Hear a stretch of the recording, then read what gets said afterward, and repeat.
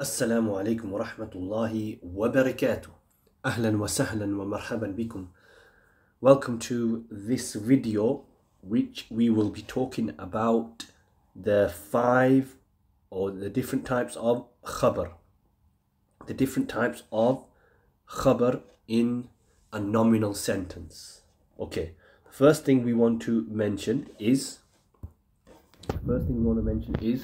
in the Arabic language, there are two types of sentences. First sentence you have, for example, you have al-jumlatu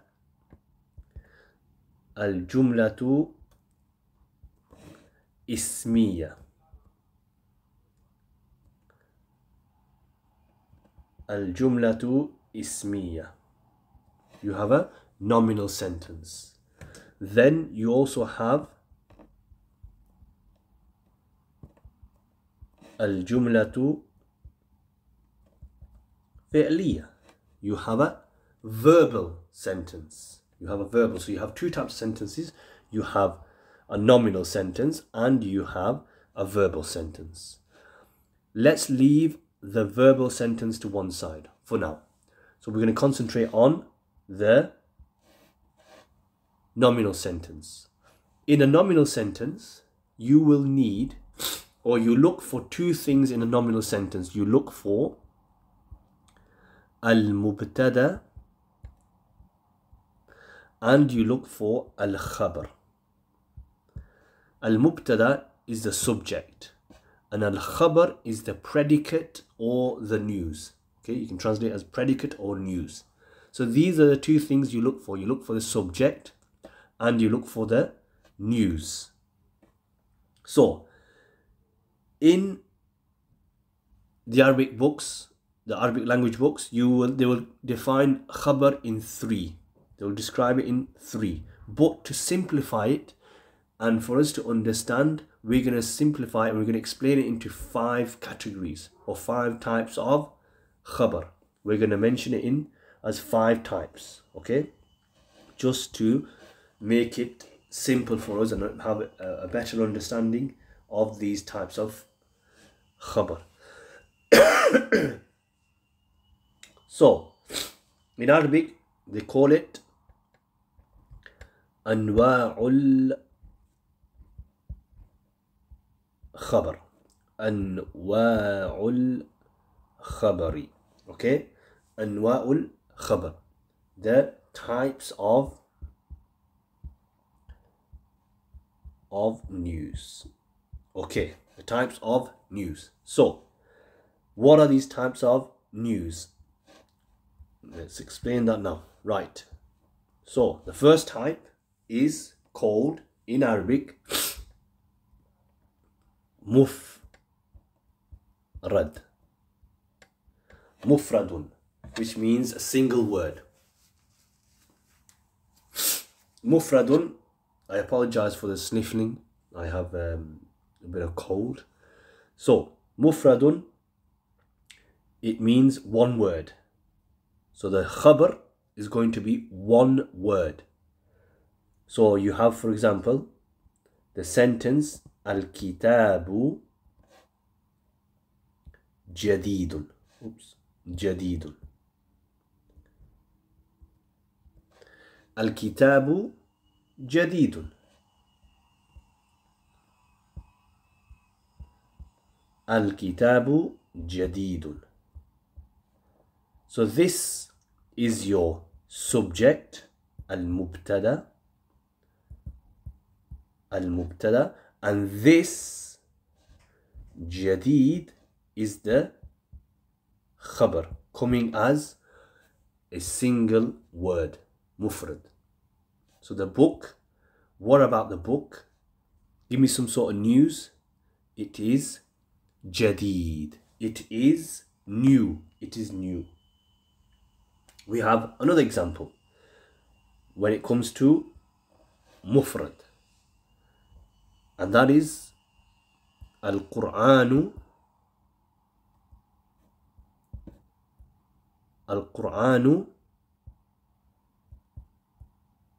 kitabullahi. Kitab القرآن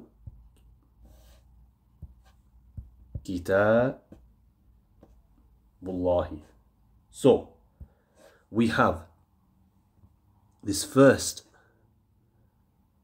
word, which is Al-Quran. It is the subject, mubtada. It is the subject. What does a subject mean? It means it's a focal point. It's a focal point of the sentence.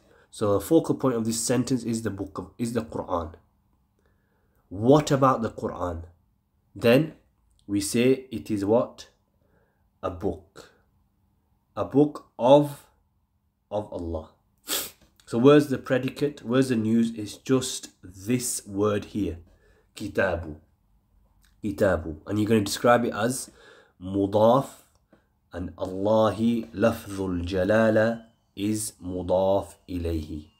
So this is the first type of khabar, which is mufrad, a single word. So you have al-kitabu jadidun, the book. What about the book? This is the focal point of the sentence, al-kitabu. What about the book? Give me some sort of news about the book. It is what? It is new. Okay. So this is the first type of the types of khabar. Then we have the second type, and they call it jarun wa majrurun. Jarun wa majrurun. Jarun wa majrurun, it's something what you call in Arabic. It's something what you call in Arabic shibhul jumlati. Shib.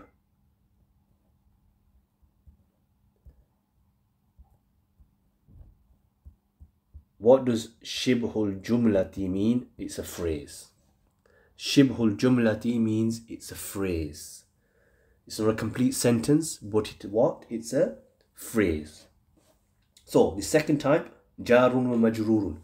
We have the example. For example, al-kitabu. Let's keep it basic and simple for us to have a better understanding. Al-kitabu alal maktabi. Maktabi. Al-kitabu alal maktabi. Okay? Alal maktabi. So we have this, which is al-kitabu, which is a focal point of the sentence, telling us, saying that it's what? The book. What about the book? Telling us that the book is what? Give me some sort of news. It is what? On the desk. Ala al-maktabi. Ala al-maktabi. It is on the desk. So this is the second type. So what does this jarun wa majrurun mean? So jarun means harfu jar, a particle or letter of pulling down. So here, this is part of harfu jar family. So ala means upon, and the word after this gets a kasra. Okay, the word after this will get a kasra, and this is what you call ism majroor. Ism majroor. Okay, majroor. Ismu majroor. Okay, so in short, jarun wa majroor. Call it jarun wa majroor in short. Okay, harfu jar, ism majroor. Al-kitabu ala al-maktabi. The book is on the desk. So this is our second example. Then we have a third example of the types of khabar. Let's get rid of this, and we have ظرف. ظرف. ظرف. Again, it's a phrase. ظرف, which means adverb of place or time. And it's also shibhul jumlati. Also a phrase. Adverb of time and adverb of place, it's a phrase. It's a phrase. This is what shibhul jumlati means. A phrase. Phrase of a sentence. So we have, for example, al-kitabu. Al-kitabu تحت المكتب. الكتاب تحت المكتب. الكتاب is the focal point of the sentence. What about the book? Tell me something, some sort of news about the book. It is under the desk. So here just only this word تحت. تحت. It is the khabar. Only this. Okay? And this you would call it مضاف إليه. مضاف إليه. Okay? مكتبي. الكتاب تحت المكتب. The book is under the desk. Then we have the fourth type of news predicate, and we call it al-jumla. Al-jumlatu al-ismiyatu. And this probably is one of the hardest out of all the four to try to understand. So we call it al-jumlatu al-ismiyatu. Al-jumlatu al-ismiyatu. A nominal sentence. The khabar will come as a nominal sentence. So you have the example as this. We could say Hamidun akhuhu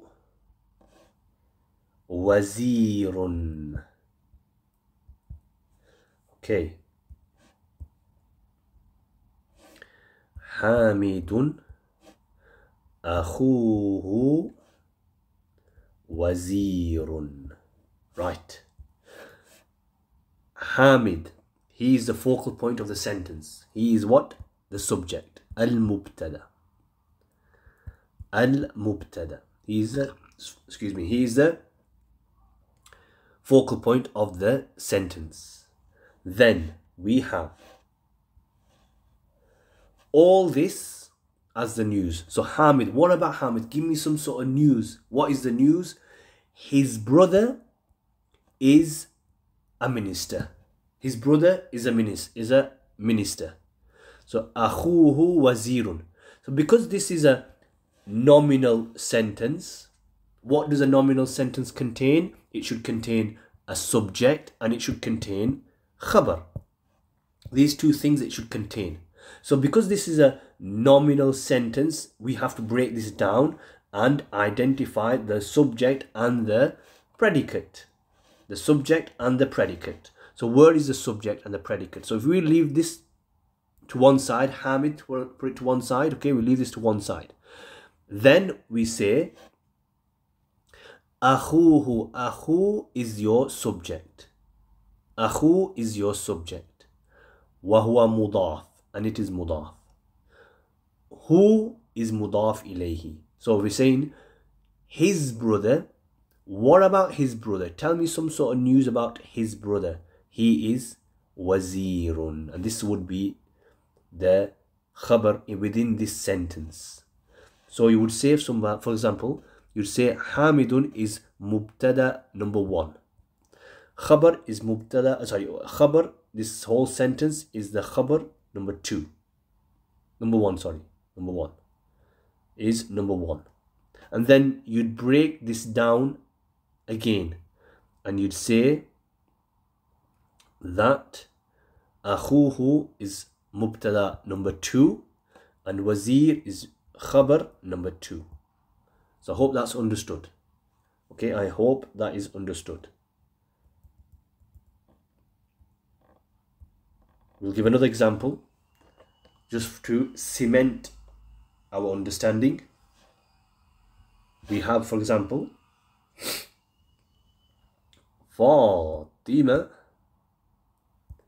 Fatimatu indahu or indaha sayyara.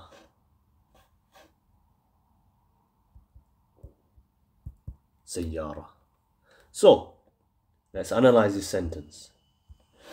Fatima, this is the subject. This is the subject. What about Fatima? Tell me something about Fatima. عندها سيارة. عندها سيارة. عندها سيارة. So this whole sentence is the news. So then we have to break this down within it. And then we're going to say عندها. Remember one thing. Just take note. That ظرف and جار ومجرور will never ever be the subject and mubtada. It can't be, these two things cannot be the subject. So عندها is a adverb, it's a ظرف. So this will not be the subject in this, within this sentence. So سيارة is going to be the subject, and عندها is going to be just عند is going to be the news, and ها is going to be مضاف إليه.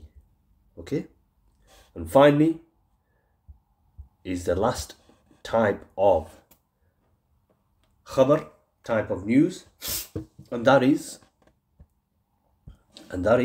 الجملة الفعلية. الجملة الفعلية. Very good. Okay, which is a verbal sentence. The khabar is a verbal sentence. So for example, we could say بلال خرج من الفصل. من الفصل. Okay, Hamid, he exited from the classroom. So Bilal here is the focal point of the sentence, is the subject. Then we have this whole sentence, خرج من الفصل. خرج من الفصل. خرج من الفصل. So this whole sentence is the khabar. Okay, because it's a verbal sentence. And then this verbal sentence, we can break this down as well.